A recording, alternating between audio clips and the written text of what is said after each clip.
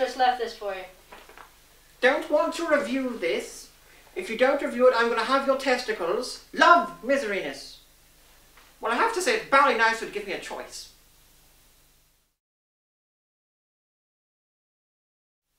Oh my lord, this is the most whimsical play of the season! Except it's not a play, or any good. But it is whimsical. Minion! Do the dance of whimsy!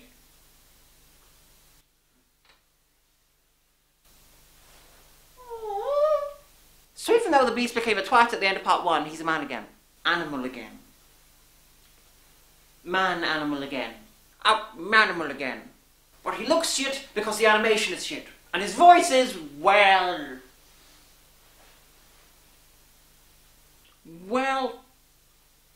shit. So there's all these little beasties running around and they're being lamps. Should have been stepped on, the little bloody aliens! One of them's a deaf chandelier and the candle gets very annoyed yelling at it. I can sympathise. Do you want any tea? Fine, be like that. There's also a talking dictionary. I couldn't possibly do that to her. Who'd clean up the mess? And then there's a thing where a brush fucks a candle in a talking punch bowl. And I will represent it by doing this. And then I got bored waiting for Gaston to turn up. He has muscles the size of cock. No, sorry. He has a cock the size of my muscles. It's like that. Then there's the kettle, who was Angelina Lansbury in the first one, but she's not anymore, so she's shit. So then the teapot, who's not Angelina Lansbury and therefore is shit, has a tea party.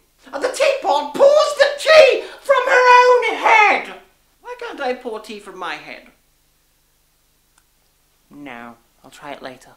So there's absolutely no story. Well, actually there's a lot of stories and one of them has a bird in it. It's like no story, but then they cut it into a lot of little bits of nothing.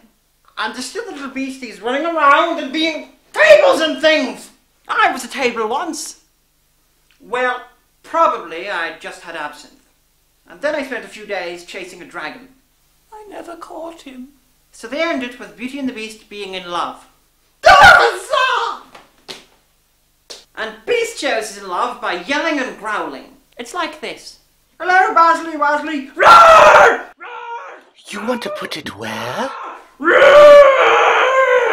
With a cucumber? Well, I'd much rather prefer a potato. How did you know I was wearing crotchless bloomers? I love you too. And then it's over and no one explains why the Beast has the in his name and Beauty doesn't. Well, I really don't have an ending, so...